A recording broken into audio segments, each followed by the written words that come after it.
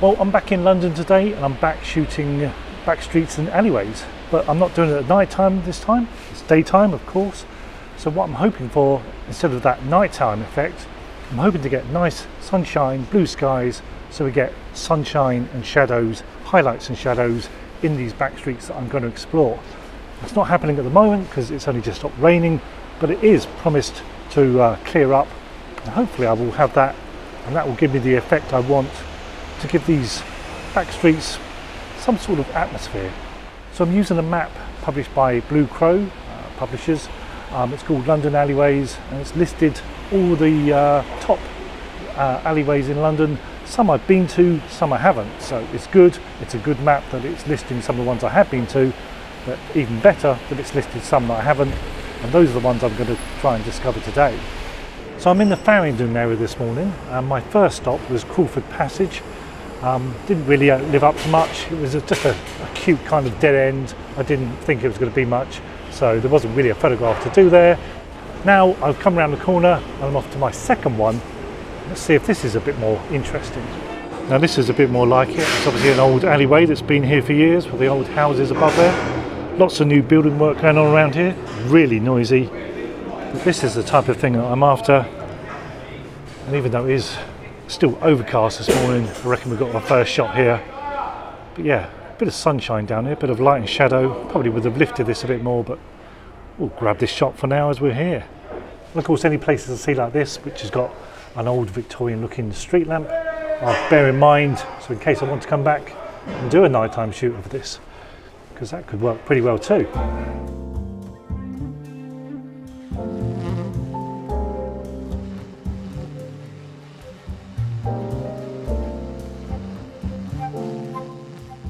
Okay, next one on the list, third one in this area according to the map, is this one called Passing Alley. Oh, and I'll put a link in the description below to a link to the maps, so if you want to purchase one yourself, you can do so.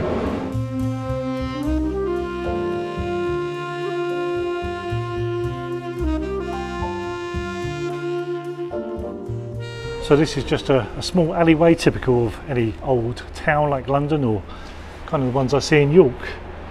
So that's the view that way. There's some lamps, and that's the view that way, and there is a street lamp above there as well.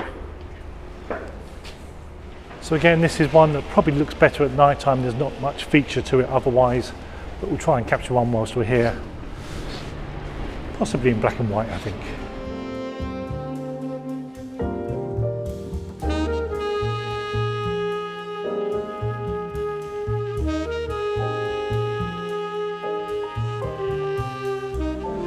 So with those three done, it's off to St Paul's area, but there's another three, and it's starting to clear up. Sun's not coming out yet, but it is starting to clear up.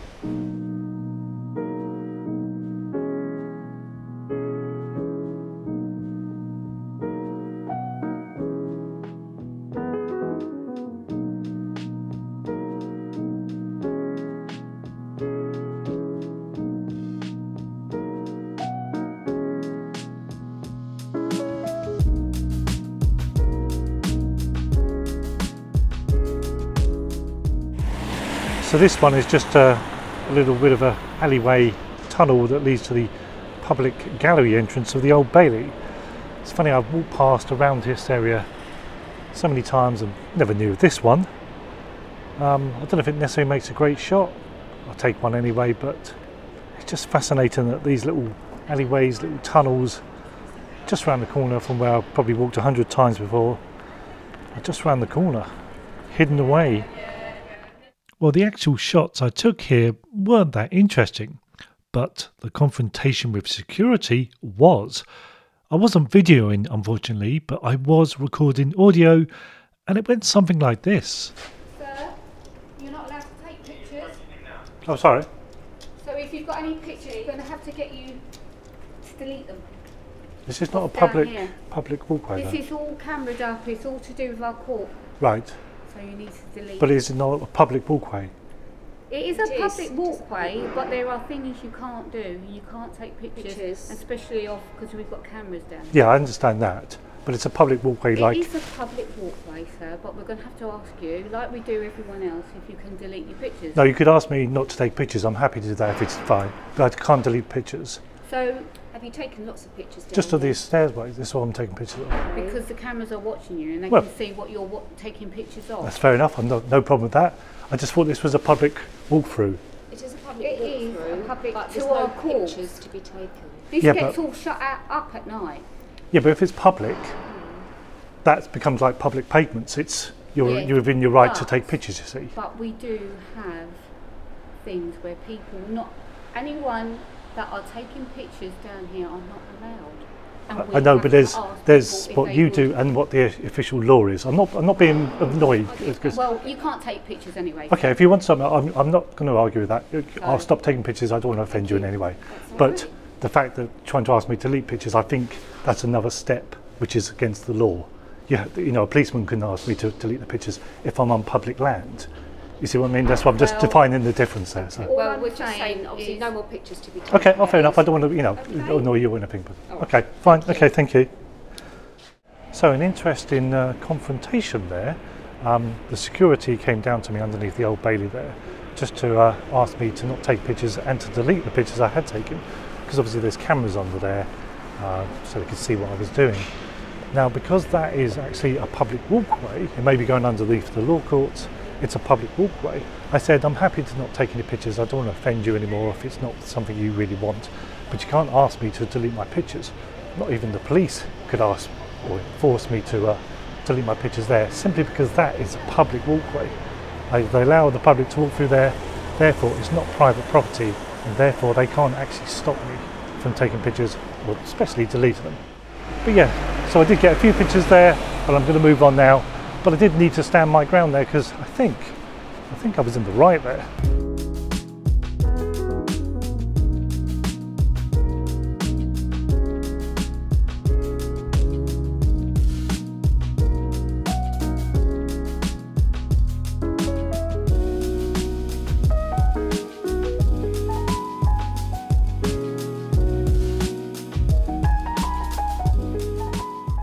So this last one here is called the Steel Yard or Steel Yard Passage. It's down behind Cannon Street Station, almost by the river. I have remembered that I had been down here before. I walked through here before. Obviously didn't look to see if there was anything of significance, but judging by today, where there's too many parked cars, maybe it's just one that just can't get a clear view of it. There's a big X-cross girder piece there, looks quite nice, but there's so many parked cars you can't really get a clear view. But the sun is out now, so hopefully my next shots, the next alleyways I do, will be a lot more exciting, a bit more dramatic, hopefully with a bit of light and shade down the middle of the alleyways, and we'll get some better shots this afternoon.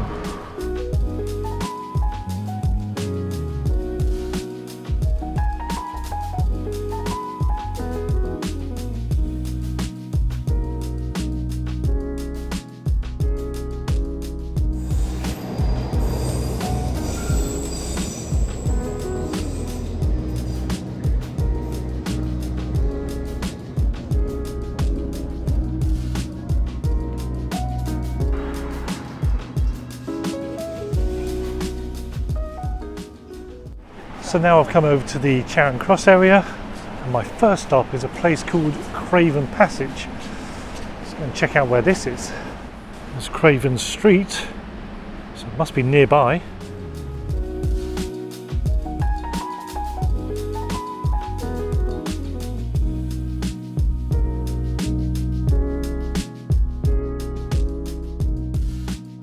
So the view I think I want is the view looking up these lovely steps out onto those lampposts into the brighter light out there, which is going to be difficult to expose for, but that's what we have. And that's the view. So I made sure I exposed for the highlights up there rather than the shadows down here. I don't mind if these steps go a bit dark, but I don't want that burning out too much in the background there, even if this may be a black and white in the end result. But with all that colour over there, especially a shot from this side, well, it would be a shame to lose that. So that may be a colour shot as well. But again, exposing for those highlights, not too much for these shadows.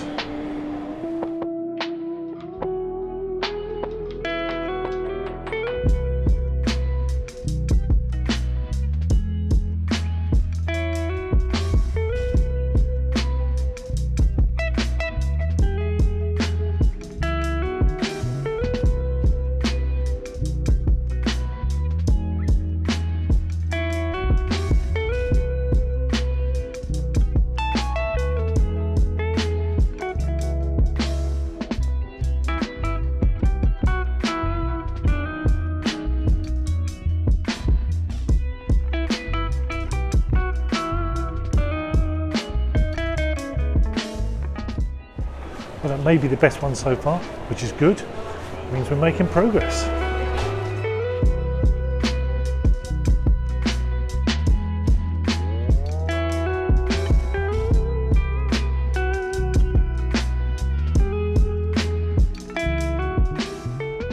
Well, this next one is a little bit unusual, therefore it could be a good one. This is underneath the Adelphi Hotel, somewhere I've never walked around, and I think it's a bit of a shortcut that the black cab drivers use. So there's a bit of an archway, bit of a tunnel, and that's what I'm going to go and find next. No idea where it is though. Must be down here underneath.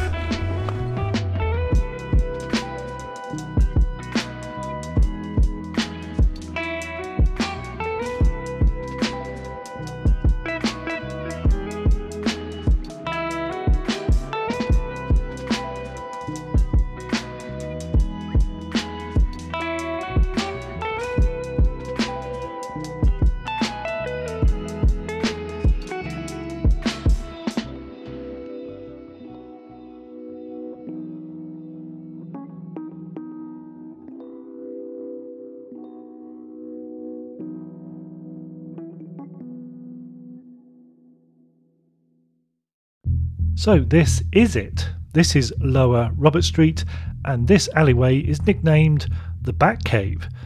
I wonder why.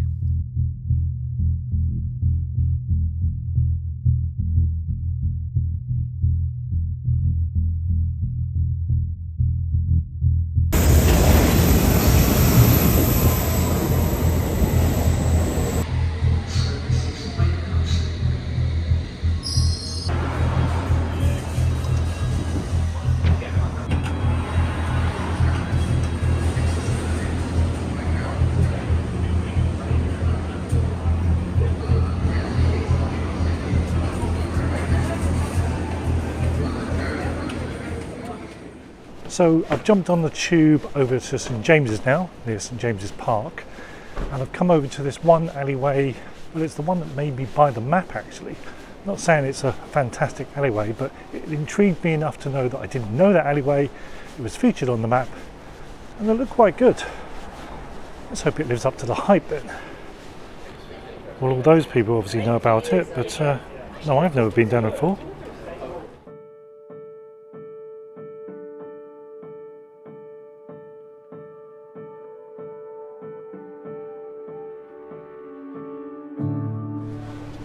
So it's nothing fancy, it's not one to really shout about, but it's simple, understated, and could make a little gem of a shot. So I spent about half an hour here, but I realised that I needed the sun to move round in the sky a bit to cast some light down here, to give me some more interesting views from both the bottom and the top.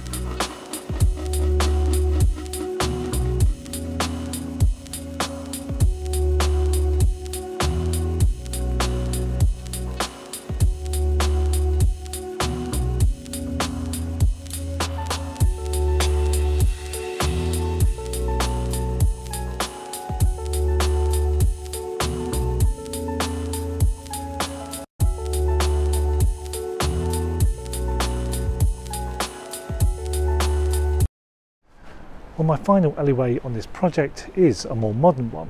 It's up at King's Cross, but it does rely on sunshine, which I have, because it relies on light and shadow for the shots to work. Now, whether that's a morning shot or an afternoon shot, I don't know. It's the afternoon now, so fingers crossed. But whether it's a summer or a winter one, again, that could determine whether I get these shots or not. There's only one way to find out. So here, as you can see, we've got this modern building here. Not sure what this is, school or something, I don't know. But you've got this alleyway here with this fencing, and the light over to my left is creating shadows on my right here. That's what I want. There's my views, and if someone walks into that light, that would be perfect, but I think there's enough contrast and shape and dynamic lines going on that, well, it could be a shot without people or with people. What I think it does need is a wide lens, and for me today the widest is a 24mm. Well, thankfully the light and the shadows this afternoon are perfect. Well, let's kick things off with a people-free shot, just using the shadows, the lines and the graphic nature of this view.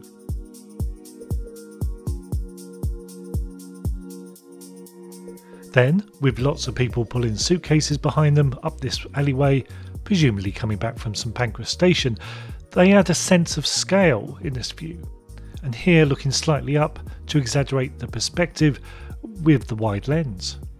The human element included again now, but now keeping the verticals, well, vertical. Now, this lady is wearing a white jumper, so the obvious spot to place her is against that pocket of shadow for contrast.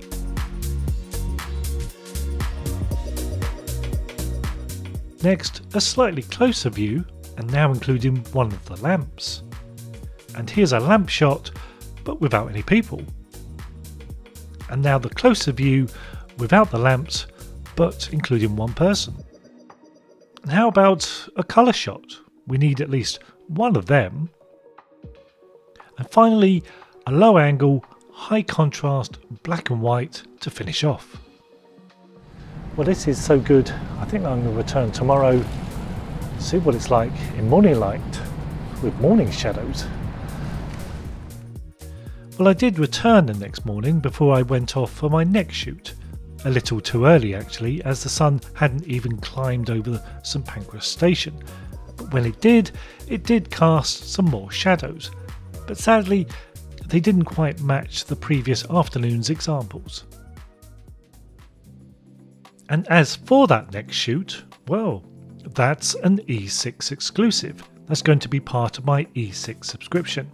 An amazing subscription package that offers exclusive videos, e-guides, podcasts, ebooks, image reviews, and discount off my online photography courses and city workshops. See, 6 great features, and that's why it's called E6, because there's 6 of them. The E then referring to the E of e-guides and ebooks, etc. See, there's thought behind the name. Anyway, go to www.e6subscription to find out more, and I'll see you next time.